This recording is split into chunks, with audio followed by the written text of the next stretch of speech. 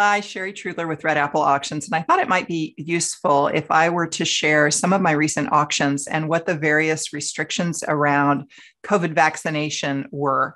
I know that last summer I started to have a lot of clients who were asking about that. What are other people doing? How should we position this? What are the rules? And so maybe this will help you. Now, obviously, depending on the state that you're in and the crowd that you have, are going to dictate a lot of what you decide to do. You might be in a very open state, but if your crowd is such that they're more concerned, you may choose to do something different than what someone else would do. In the case of the nonprofit sector, I'm doing a lot of school auctions this spring, but I'm getting ready to work my third association event. And it's been interesting to me that the association attendance has generally been down for their conferences. In one case, the first event that I worked for an association this spring, it was almost humorous because they were handing out something like 14 different awards, but only a couple of the people were there to accept them because their companies had not allowed the employee to travel to the conference. They were just saying, no, we're not traveling yet. Sorry, not going to happen. And the event that I'm attending tomorrow usually has 400 to 450, sometimes even 600 people that attend it. Nope, at the gala, 275. So it's much more restrictive. Now, I have not seen that, interestingly, at the school auctions. They are selling out. People are excited to be back together. But those folks, again, those kids are playing together. They're getting a lot of information from the schools. So there's just a different vibe there than what you're going to see at an association type of an event.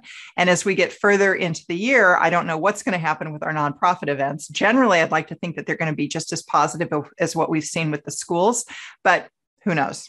Who knows? So starting with last December, it was a school auction that I was working. The school had been working with a company called Crowd Pass that does vaccine verification. And so the auction committee was allowed to work with this company. They extended the contract, if you will, to the auction committee. And so that they had all of the guests and vendors upload their vaccination status, which was required, vaccine was required, into the Crowd Pass system. And then once I did that, I was emailed a QRS code that I could use to get into through the registration desk.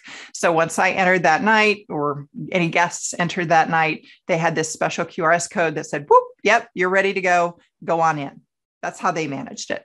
Now, an event that I worked, a couple of events, the two most recent events that I worked had no standards whatsoever. Now, one of those was in Texas, a pretty open state. The other one was here in Virginia, but we've opened it up as far as venues go.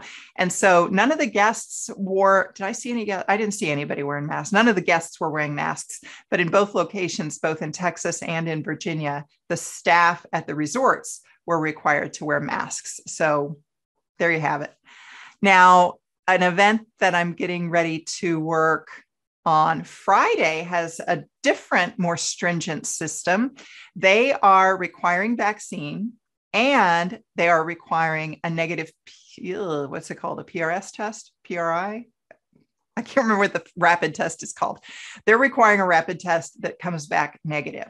So they are opening up their testing site, which they have been testing their students and staff and everything twice a week anyway. So now parents can go through this testing site as well as vendors. And that's happening from 3:30 to 6 p.m. on Wednesday with the anticipation that you'll get your negative result back Friday. Now, if you do not choose to do the test, the rapid test, then you need to wear a mask that night. So vaccine plus mask.